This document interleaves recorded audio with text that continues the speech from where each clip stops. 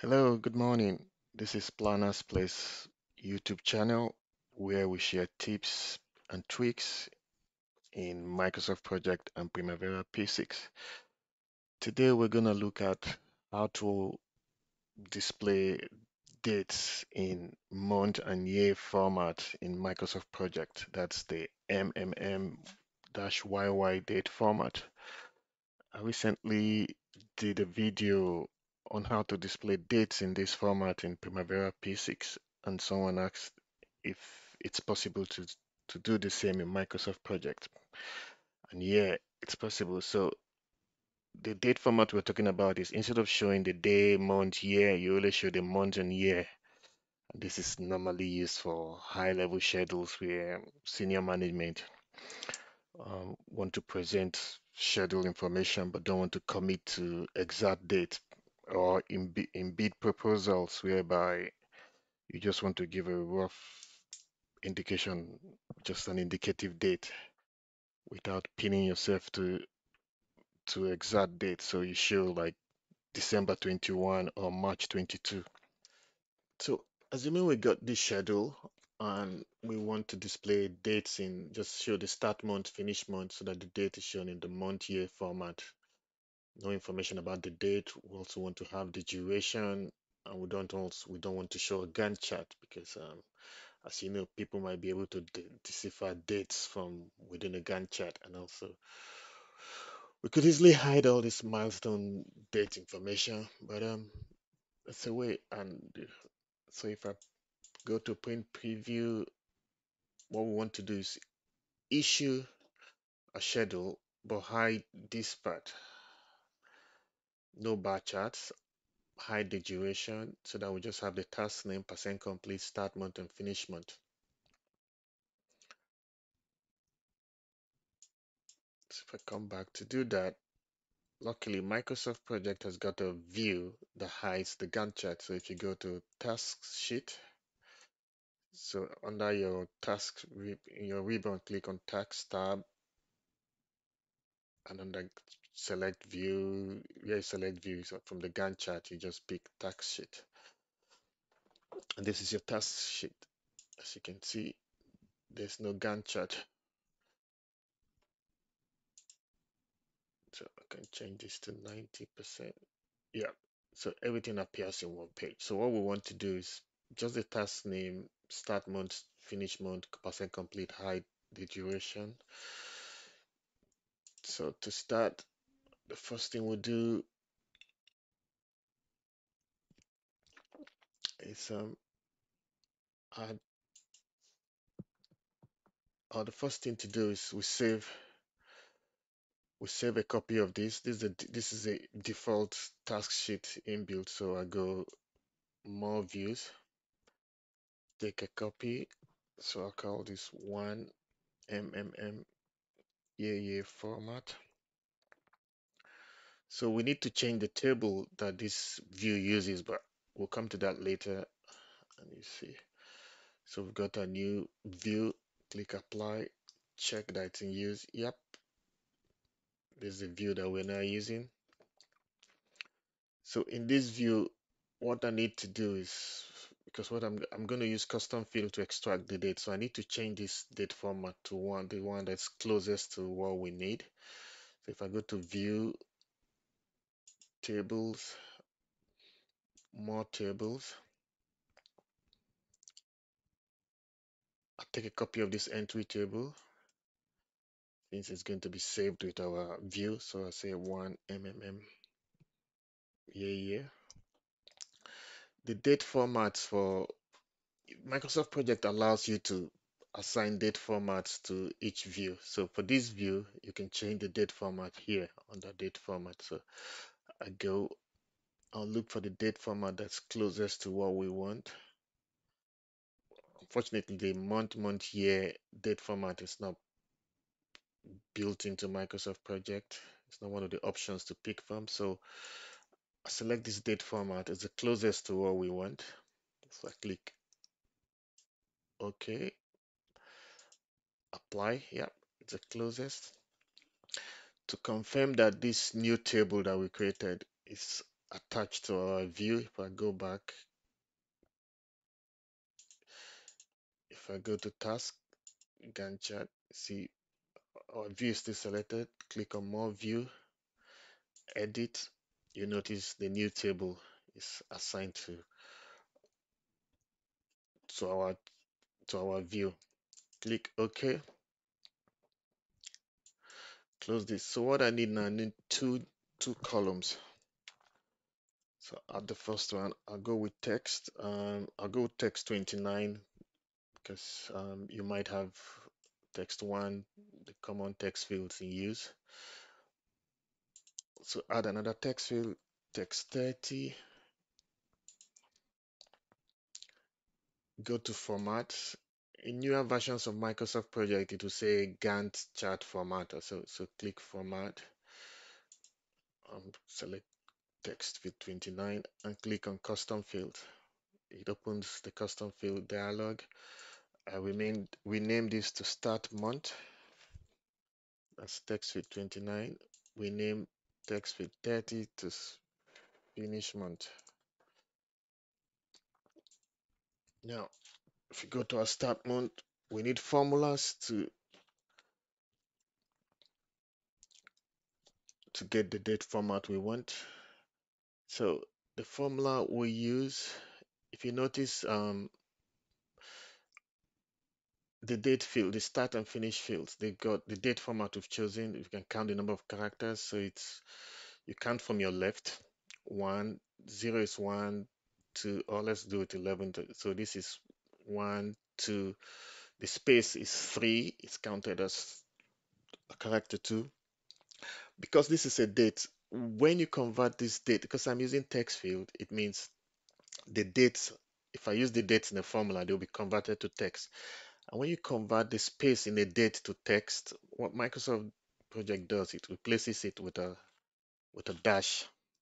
And also it's same with the dash and the apostrophe. With the space and apostrophe, they also become dash in Microsoft Project. We can confirm this. Let's use text function text left. So if we say our string this time, we go it's the start date start.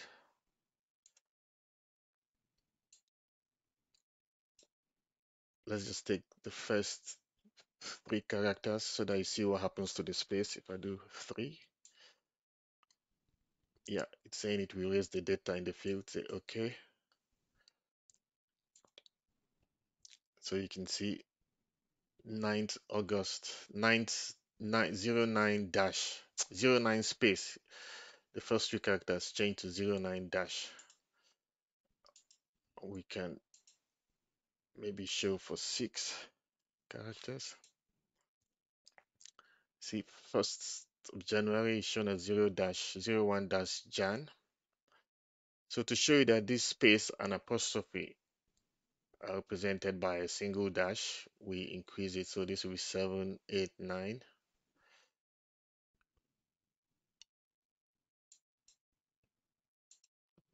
If I do 9,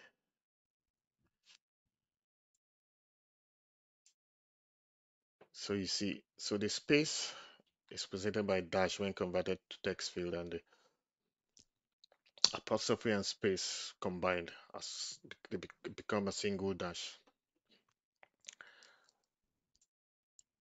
So you might be tempted to say, if we can use the left function to get the left side of a date, why don't we just use the right function to get, so if you count from the right, it's 1, 2, 3, 4, 5, 6, to get the first 6 characters counting from the right.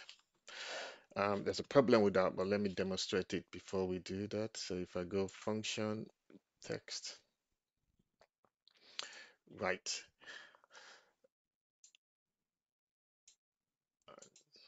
start.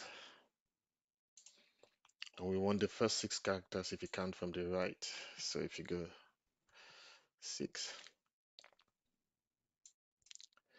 you see it's displayed 000. This looks like a time. So what's happening when dates are saved in Microsoft Project file? It's saved is a full part of a date. The full length of a date is what's saved. So you've got your, if you start from the left, you've got your day, your month, your year, you've got your hour, your minute, and then your second. That's what is saved. That's the full length. And if you start counting from the right, it starts with the second part, your column, the minute part, your column, your hour part, the column, before it comes to year, month, and day. So that's the problem with counting from the right. Even though what's displayed is just the date part, what's saved in the file includes the time part. So that's why your task calendar is quite important. So since we can't use the right function and the left function, we also can use it. Let's check if Microsoft Project has a function that will extract from within, we extract text from within a text. So that's like a substring. Luckily they do, and it's called mid. So what this mid does is, if you give it a string, the subtext, the substring that you want, in our case is texts with date, start. Remember what I said, because we're using text field, any date you add to a text field becomes a text. It's converted automatically. We start because we're extracting the middle part. So we want from the fourth character. So if you look at our dates here, 01, the space, those are three characters. So the month, the first character of the month starts is the fourth character of this field, this start field. So the start position of the beginning of, it's the fourth character. So we say fourth. For the length will be 6 because we're counting the month, which is 3. The space and apostrophe count as 1, that makes it 4. The year, 2, then it will be 4 plus 2, 6. So the length, our length is 6. So we've got this our formula. We click OK. As you can see, the start month appears in the date format that we want. We go to the finish month, the same formula, but this time we use the string will be finish date. Again, we start at the fourth character and the length is 6. Because it's the first time we're using this custom field, it's saying it's going to erase data within it. We say yeah, click OK.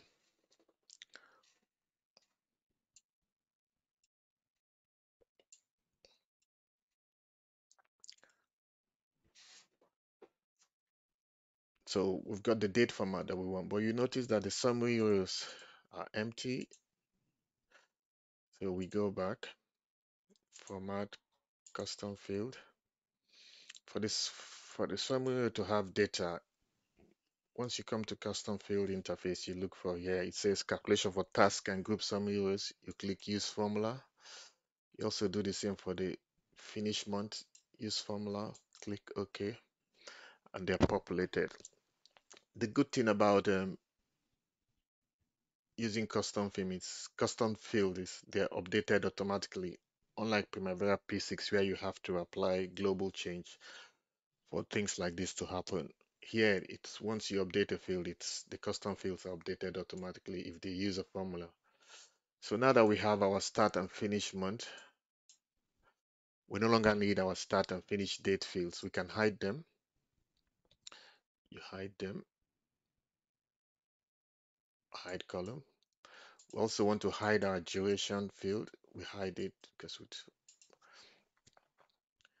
and so and that's it. So you can issue this schedule or give it to senior management if they're only interested in the month and year. And you have you can PDF this, send it out to the client if it's for a bid. So you can roll up your schedule to just show pretty high level information.